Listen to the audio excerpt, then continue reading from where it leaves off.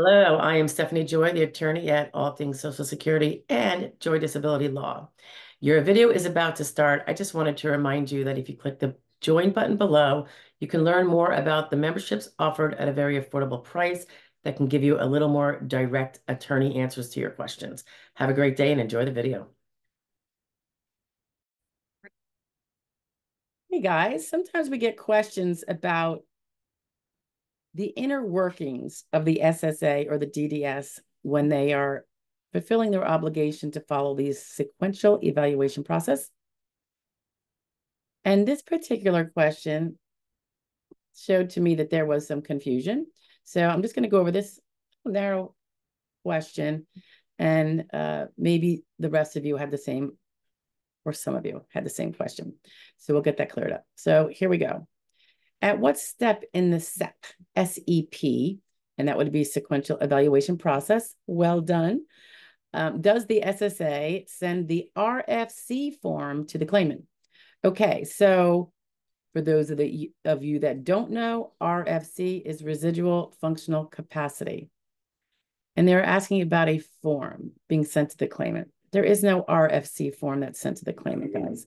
The step in which the SSA, which would be the DDS step, medical workup, or an ALJ would have to do this as well, because everyone has to do the sequential evaluation process to get to the end result.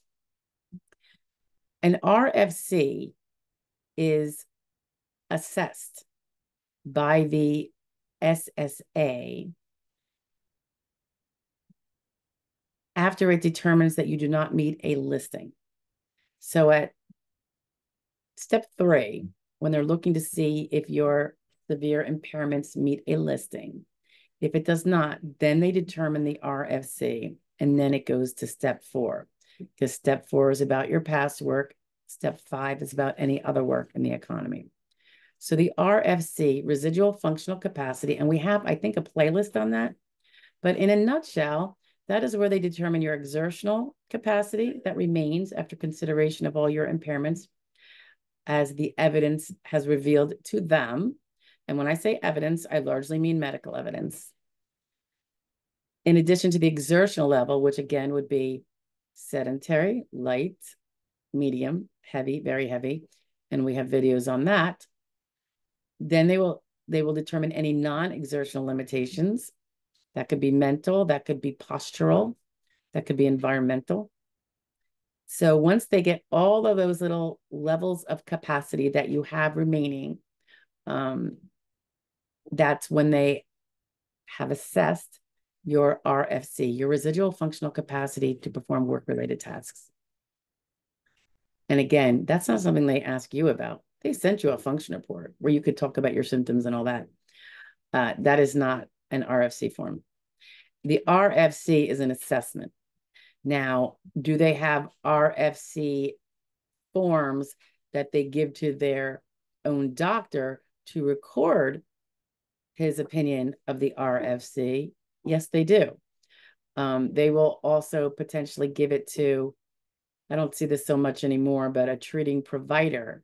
But, you know, I would tread with caution if you think you want that, because the treating provider will not be trained in what all these different terms mean and what might seem as describing someone as severely impaired, you being severely impaired, when they don't know what law applies to that word, that criteria, or that level that they've ascribed to you.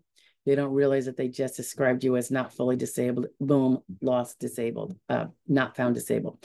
So those generic RFC forms that you find on the internet, which some can be from the SSA, but that is not your friend.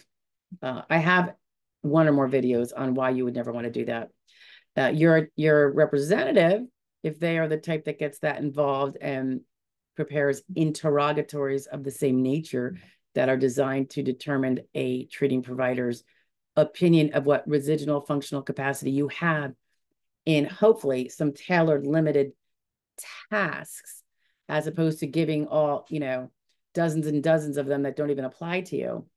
That is, I think, a good thing. And I know we do that when it's possible.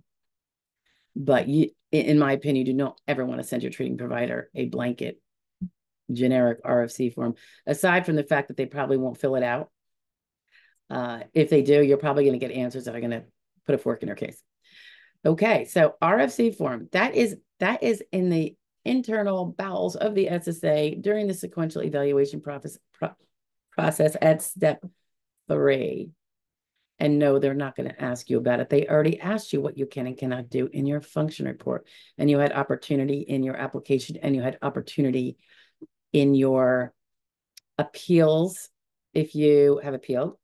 And now with the new work history report, they actually give you an opportunity to describe what about your impairments and symptoms would prevent you from doing job A, B, or C, any and all of those jobs that you've had in the last 5 years.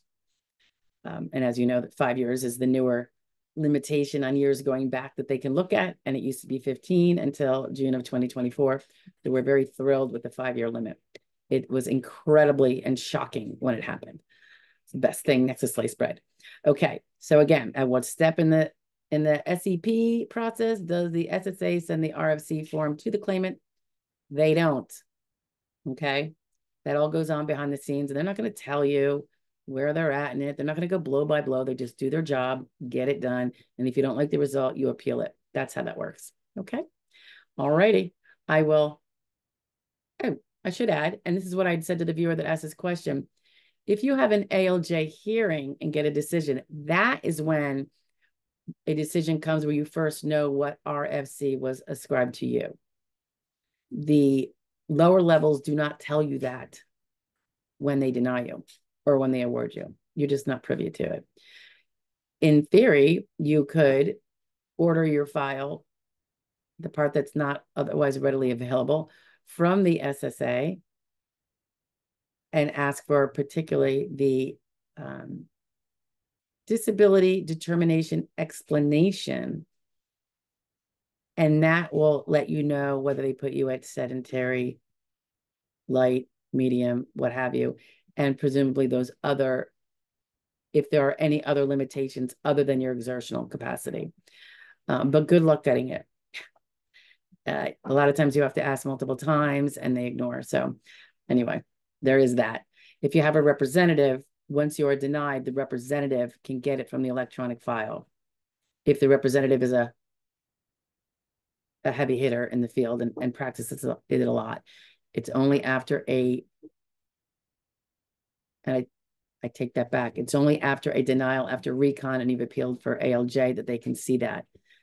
We are trying really hard to get the SSA to now be a little more transparent earlier on, because if we had that information when you got denied on initial, we would know what they're lacking. We would have some indication of what they need to see the realities of your case, because we see it already, but apparently they don't see the evidence the way you and I do.